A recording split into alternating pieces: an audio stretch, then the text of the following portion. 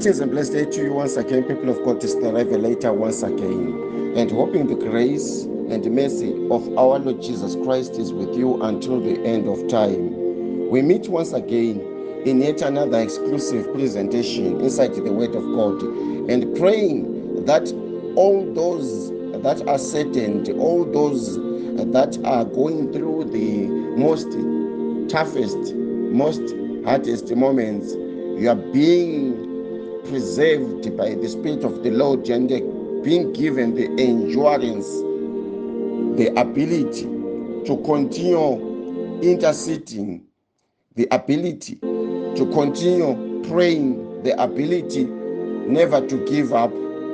Once again, we meet in yet another exclusive encounter inside the Word of God. And today, I want to take you into a presentation that is titled Hosting the Presence of God.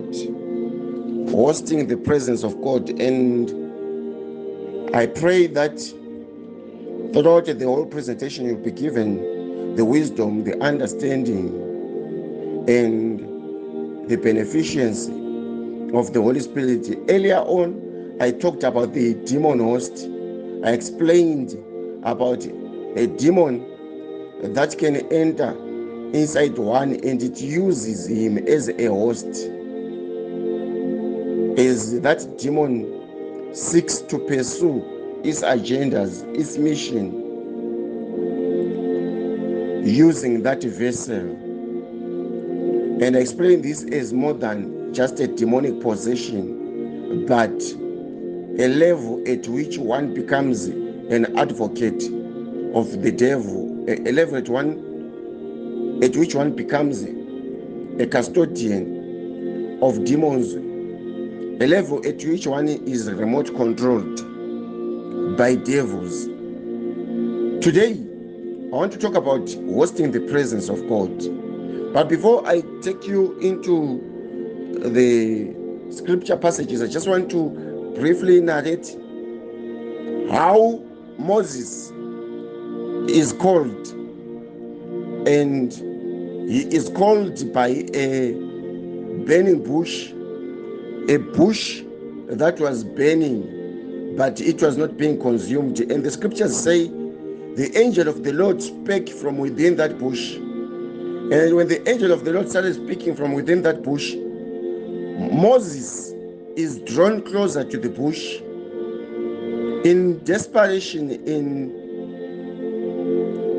place of being anxious. He really wanted to know how that was possible, not knowing that it was God that was now calling him. And Moses converses with the burning bush for quite a while, as he is being assigned to go and deliver the children of Israel who were being captivated in the land of Egypt, the same land where Moses had been raised in the palace as a prince. And this is the same land where Moses had to deliver them out of a very difficult, oppressive system, which was the system of Pharaoh. And the burning bush has to dispute with Moses for quite a while, as Moses is being convinced, as Moses is being persuaded to go and announce the release of the children of Israel from the oppressive system, from the oppressive enslavement that they were subjected under Pharaoh. And God reaches the level of assigning Aaron as the spokesperson of Moses, after Moses had proved that he was doubting the calling that he had been assigned, after seeing the burning bush, after throwing his staff and it became a serpent, after being told to put his hand inside his bosom, inside his garment pocket, and it came out as leprous. All those signs, they were signs that were performed by God through the same Moses. But it was so difficult to convince Moses, to the level that the lack of confidence that was inside Moses caused God to end up assigning Aaron to become his spokesperson. But in the process, God still remained principled, as he is a devoted and principled God who did not decide to change the vessel that he wanted to use. He still remained principled that I'm going to use Moses despite his weaknesses, despite his fears, despite his doubts, despite his stammerings. And Moses is assigned as the host, as one that was hosting the presence of God.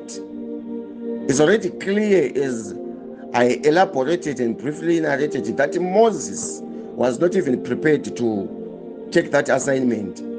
He actually wanted to run away from that assignment that God was giving him. But God remained principled, and he uses Moses.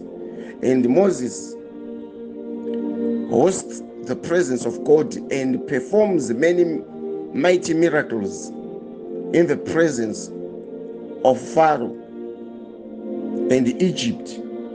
Not because Moses was the perfect candidate, but because Moses was now chosen.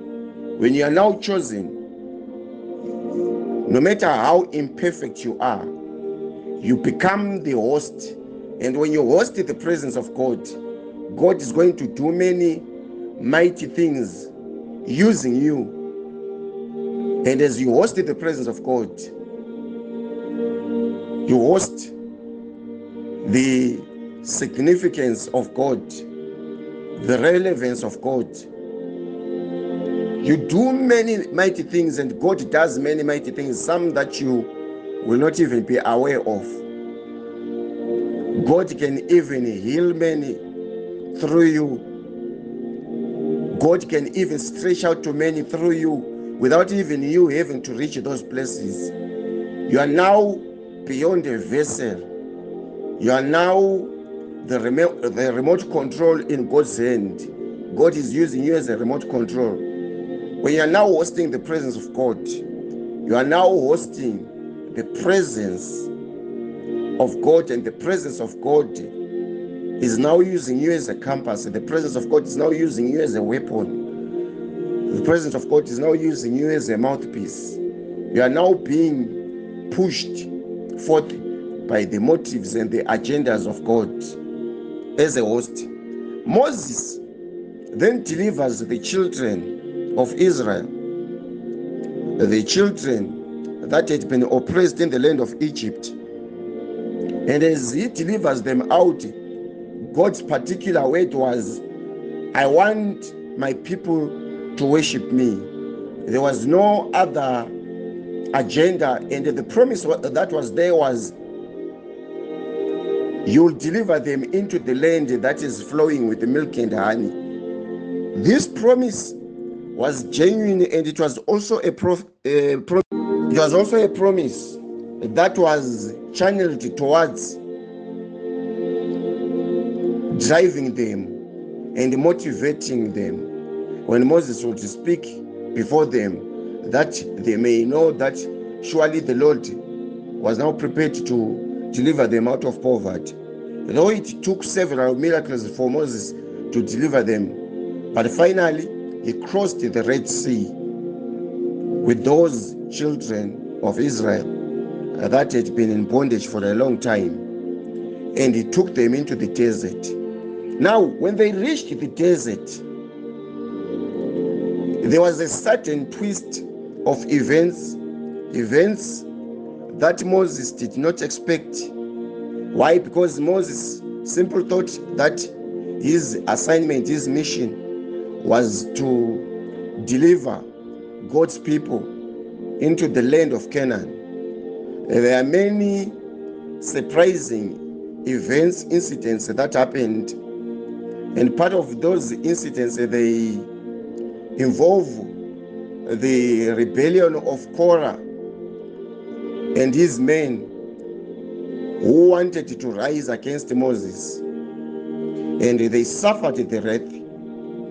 And the earth was opened up and it swallowed Korah. Not only those incidents happened in the wilderness, the incidents of the snakes that started biting people because they were now disobedient, up until Moses again had to plead with the Lord, and the Lord told Moses to build a bronze serpent which would spare many, and whoever would look up to that bronze serpent would get healed. Now, in some of the incidents and the events that happened in the wilderness, there was a time when manna was no longer raining, when people had been promised that they are going to be filled, even by the Lord, whilst they were in the wilderness. And men began to ask for flesh, and they began to complain about the manna that had rained, and they began to ask for flesh. They began to bother Moses a lot, and the pressure that was coming from the people was so too much. It was so too much to the level that Moses felt that he was now carrying the burden of the people. The elders, the people, and the officers, they all pleaded. And Moses was forced to go back into the presence of God. And he said, if I have found favor in thy sight, let me not see my wretchedness. And the Lord said unto Moses, gather unto me 70 men of the elders of Israel, whom you know to be the elders of the people, and the officers over them, and bring them unto the tabernacle of the congregation, that you may stand there with them. And the Lord promised Moses that I'll come down and talk with you there, and I'll take of the spirit which is upon you, and I'll put it upon them, and they shall bear the burden of the people with you, and you bear it not alone as thyself. And you shall say unto the people, sanctify yourselves against tomorrow, and you shall eat flesh, for you have wept in the ears of the Lord, who shall give us flesh. Now, I need you to understand something here. Moses is told that he has to gather the 70 elders and the officers that rule over the people. And Moses is promised by God that the same spirit of God, the same presence of God that he was carrying, the Lord God was going to descend upon him and distribute the spirit that was already upon Moses unto the 70 elders. What is happening here is that God has instructed Moses to choose these elders, to pick up the 70 elders who were going to become the hosts of the presence of the Spirit of the Lord that was already inside Moses. God was not going to dispatch his presence. Why? Because he had already chosen Moses. The one that is already hosting the presence of God is Moses. To the level that God is not promising Moses that I'm going to release another package from where I am here in the heavenly places, but I'm going to come down there Why? Because what I have already released unto you, I'm not going to release it again. God is not going unto you, I'm not going to release it again. God is not going to anoint several people when he has already dispatched his presence. God is not in the business of going around anointing different preachers. God is not in the business of going around activating different vessels so that his work can be accomplished. If God has entrusted a certain personality and he has made that personality his host for the presence of God, God is not going to take back his words. God is not going to change his assignment. Just because there are people that have become stubborn, just because there are people that have despised the one that has been assigned by God. God tells Moses that I'm going to come down there. And when I come down there, I'm going to come empty-handed. I'm not going to dispatch the presence to these 70 elders, but rather I'm going to come and pinch in the manner that I pinch salt. And I will distribute the presence unto the 70 elders, and they shall become temporary hosts, significant vessels that shall be hosting the presence of God. Seeing that you have carried the burden of my assignment, I want to relieve you temporarily for a while. And Moses took the 70 elders. And when he took the 70 elders, they went and stood round about the tabernacle. And the Lord came down in a cloud and spake unto Moses. When the Lord came down, he spoke unto Moses. He did not speak unto the 70 elders. Why? Because the one that is hosting the presence of God is Moses, not the 70 elders. Can you imagine how God is so principled to the level that even when he wants to distribute the same spirit that is inside Moses, he does not come down and he starts talking to all the 70 elders and they all start hearing the voice of God? No. He comes back and begins conversing with Moses. Whilst the 70 elders are there and they cannot hear that Moses is talking to God. And the Lord came down in a cloud and spake unto Moses, and took the spirit that was upon him and gave it unto the 70 elders. And it came to pass that when the spirit rested upon them, they prophesied, and it did not cease. But there remained 2 men in the camp. The name of the one that was Eldad, and the other name was Medad. And the spirit rested also upon them, and they were of them that were written. The fact that they were written by Moses' hand, they began to prophesy whilst they were in the tents. Eldad and Medad were not part of the elders that were around the tabernacle. They remained behind, but still they became hosts for the presence of God. They were now hosting the presence of God by reason that the one that was hosting the presence of God full time had written their names. If one that is hosting the presence of God has been chosen by God and has been honored by God, whoever is going to write it down, whoever is going to mention, whoever is going to choose that the Spirit of the Lord rests upon him, it shall be upon and according to his word. I've seen so many times that if there are specific disciples that have been chosen to ascend by God, all that I need to do is locate a destination where I want these disciples to ascend, and they ascend. Remember, the 72 elders had already been prescribed by God.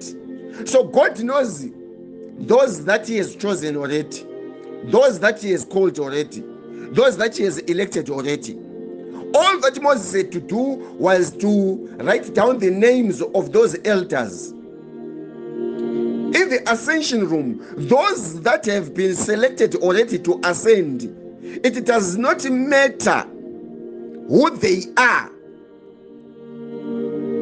but the fact that they have been chosen, all that is needed is that the Revelator has to activate them, has to ascend them to certain greater heights, has to ascend them to certain destinations of their life, has to ascend them to certain dimensions and realms of the spirit. And they also host the presence of the ascension dimension, not because they are ascension beings, no, but because they are now hosting the same spirit and the same presence of God in the ascension room. When the disciples gathered in the upper room, they were waiting for days to host the presence of God, when the Holy Spirit would fall upon them. At one moment, Jesus sends 72, if not 70 disciples, who were not part of those 12. And this 72 was signaled by the same 72 elders that Moses had elected, that were going to temporarily host the presence of God. And those 72 disciples, we don't hear about them in the New Testament. They had been elected by Jesus temporarily to host the presence of God. Child of God, today I've come in the presence of God, praying and pleading that you also become a host, and you are seen in the presence of God, and you start hosting the presence of God for that particular assignment that you have been given by the Holy Spirit. As God chose certain custodians, certain elders, certain disciples, certain officers that were not qualified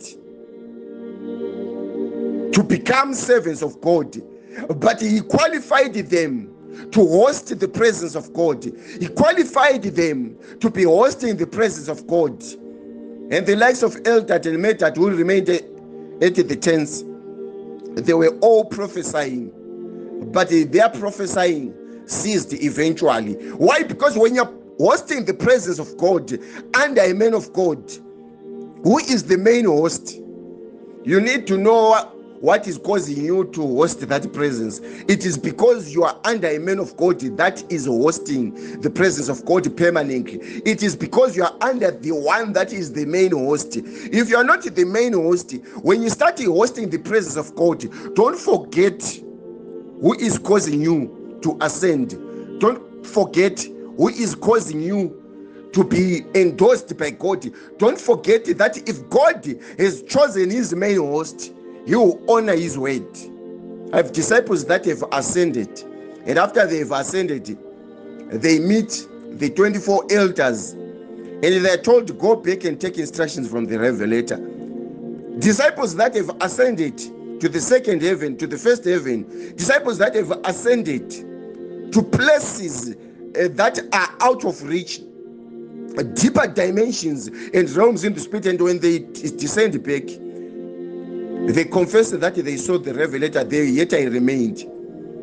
And then it amazes many how I'm functioning in different places at the same time. It's because I am now hosting the presence of God. It is no longer about the Revelator, but the presence of God that is making it possible for me to be operating in different places at the same time. Child of God, I want to pray for you right now so that you become a host. And when you host the presence of God, you shall not forget who is the main host, and you shall not forget who is the God that has sent you to become that host. And when you start hosting, your humility in the presence of God shall be examined. And when you shall be found that you lack humility, you shall become ordinary again. I pray that you become a host in the presence of God in the name of Jesus.